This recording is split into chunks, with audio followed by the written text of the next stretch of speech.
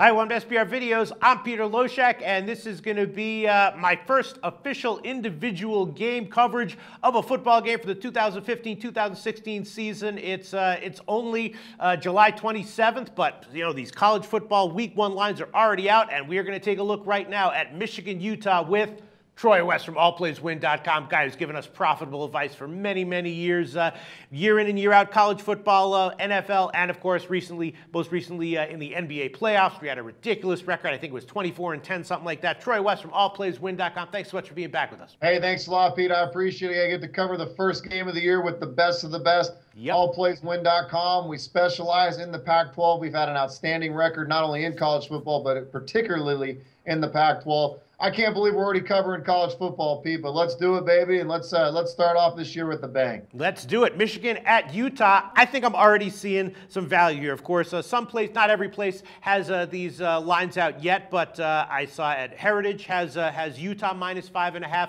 5 Dimes has Utah minus 5.5. The total 46, and of course, a lot of places in Vegas have this line out already, and I don't know, for the first game in the Jim Harbaugh era going into Utah, I think that maybe in the middle of the season or towards the end of the season, Michigan might get a little bit worn down or overvalued. But here in game 1, I think they're going to be pumped. I think Harbaugh's going to know how to get them ready for this game, if not to pull out a win, to at least cover a big spread like 5.5 points. Both these teams have strong defenses. I'm liking Michigan plus 5.5 and the under 46. What do you think, Troy West? Wow, we get to disagree the first game of the year, Pete.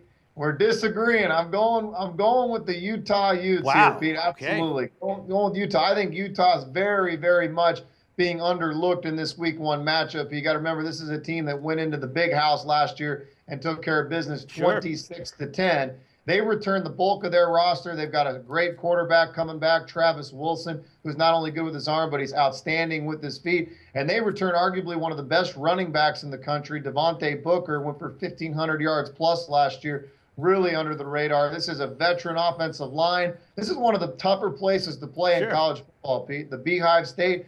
This is a tall task for Jim Harbaugh in his first game. I'm not saying he's not good. It's not really a slam on Utah. I'm high. I mean, the Pac-12 is awesome this year, and Utah is certainly a team that might be a little bit undervalued, a little bit under the radar. And again, I do expect Michigan to get overvalued at times during the year. But here in Week 1, Game 1 with Jim Harbaugh, I mean, it's going to be a close game. It's going to be a low-scoring game. Excuse me. The total's going to be low. I like the under anyway. And if anyone knows how to make this Michigan offense work with those tight ends. Harbaugh's got a guy named Jake Butt, 6'6" tight end named Jake Butt. He's going to know how to take advantage of Utah's aggressive defense. I just think here, Week 1, getting 5.5 points, it's going to be a close game.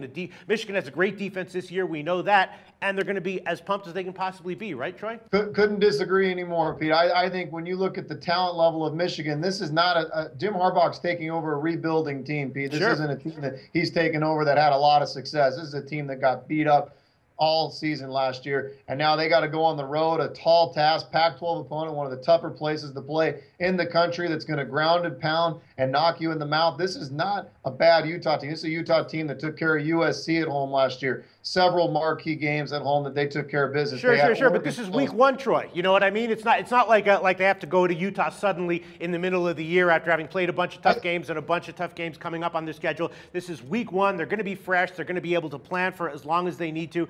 The defense, and you can't quarrel with the defense of Michigan, right? The Week 1, I think when you get a rookie team like Week 1, a new head coach, I think it takes time to progress through the year. I think you're actually going to see Michigan have better value as they progress through the year, as they get more in-game experience. Because this is a team, they're playing their very first game for the new head coach, a lot of pressure going on the road. I think I'm going devil's advocate here. I think you get a young team like Michigan that's in rebuilding mode, it gets easier as the season progresses. Week 1, tall task on the road in a Pac-12 game. It's not going to be easy for Michigan. Wow. All right. Well, we will go head-to-head. You like Utah minus 5.5. I like Michigan plus 5.5. And I'm also liking the under at 46. As you said, last year was a low-scoring game, 26-10. It might cut it a little close. That's a very low total. But I'm guessing that total might even close a little bit lower by kickoff. And I think at 46, I like the under a little bit. What do you think about that, Troy? 36-10, Utah. Blowout. Don't like the game. I love the game. 36-10 Utah.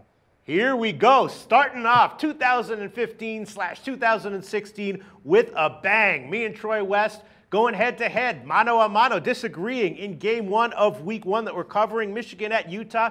I like Michigan plus 5.5. Troy West likes Utah minus 5.5. Troy West, we shall see who is proven right. Thanks so much.